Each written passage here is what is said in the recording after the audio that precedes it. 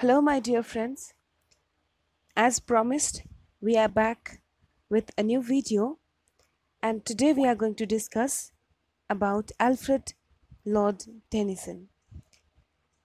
So, without wasting time, let us move ahead. Alfred Lord Tennyson, he was born on 1809 and he died on 1892. He became poet laureate in the year 1850, and here are so many compliments which were made by literary figures, and first is Jane Austen. Here she said Tennyson's work as poetry of the drawing room. For Auden, his genius was lyrical. T.S. Eliot, he said, the great master of metric as well as of melancholia, who has the finest ears of any English poet since Milton.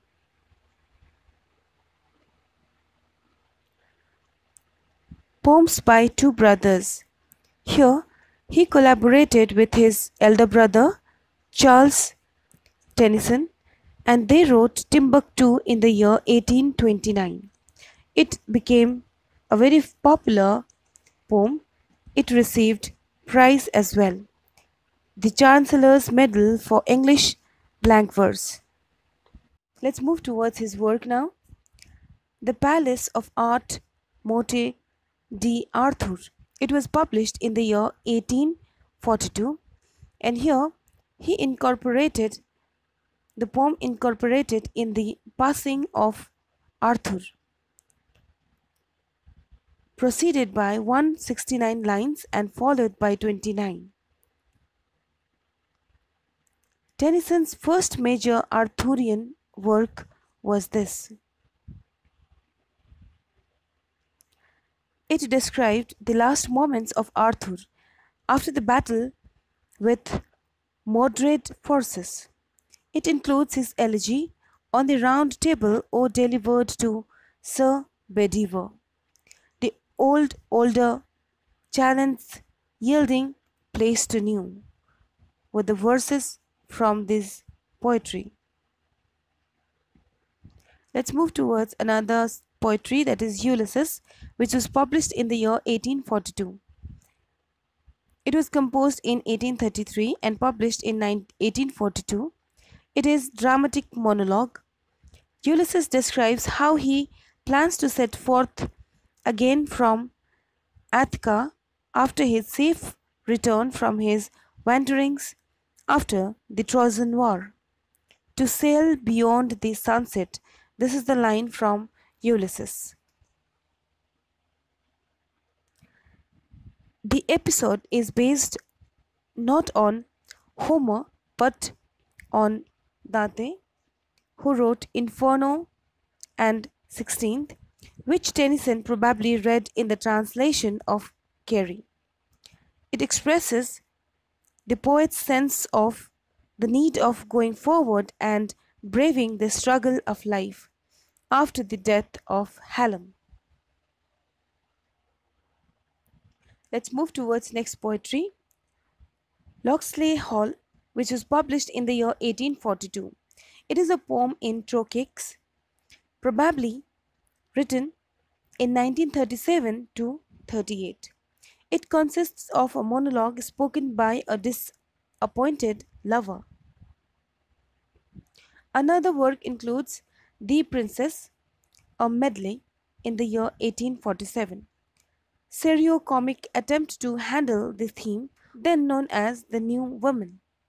Tennyson wrote of it to his friend Fitzgerald, I hate it, and so will you. It formed the basic of the satirical Gilbert and Sullivan opera. Another work is In Memoriam AHH. It is a long series of meditations upon the death of Arthur Henry Hallam. He died at Vienna aged 22. It is an elegy. Okay, it mourns the death of AHH. It is written in stanzas of 4 in octosyllabic lines. Rhymic scheme is ABBA.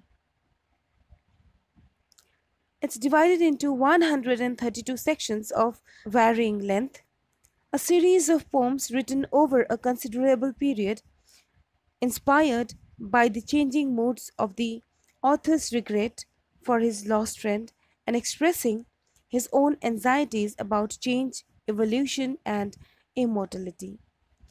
The epilogue is a marriage song on the occasion of the wedding of poet's sister Cecilia to Edward Lushington. Hallam had himself been engaged to his sister Emily. Lewis said, "The solace and delight of every house where poetry is loved." T.S. Eliot said, "In Memoriam is a poem of despair, but of despair of a religious kind." The Charge of the Light Bridge, which was published in the 1854, is very famous work.